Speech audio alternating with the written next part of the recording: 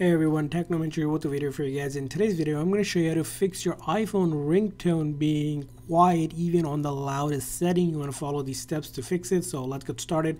So first thing is you want to ensure that your phone is not on silent mode by any chance. So there should be a toggle here. You want to turn it on, or if you have the action button, you can press and hold to make sure it's on the ringer mode.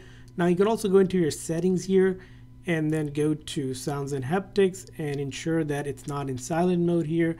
If there is, it will say it. You'll unselect that, and also make sure your volume is turned up all the way so your ringtone can work. Also, another thing you want to do is change the ringtone. If you're using one that's maybe very low, try the different ones that are available to see which one is the loudest for you. Now after you have done that, it's time to move on to the next important settings that you want to look at. So in your settings, you're going to go to accessibility. And from accessibility, first option you're going to see is Face ID and attention. You want to tap on that, and you want to go ahead and turn this setting off. As you can see here, attention aware features will be lowering volume of some alerts when locked. So we're going to turn that off. Enter your phone's passcode if you have one, and it's going to be turned off.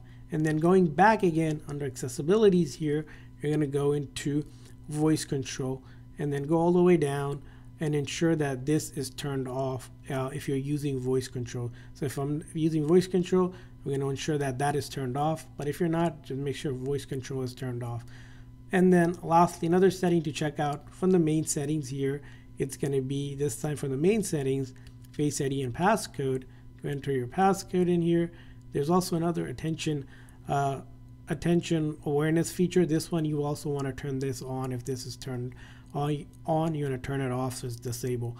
With these features turned off, now you should be able to get louder ringtone on your iPhone if it wasn't loud before. So I hope this video was helpful. If so, please consider hitting a like and subscribe button for more tips and tricks for your iPhone.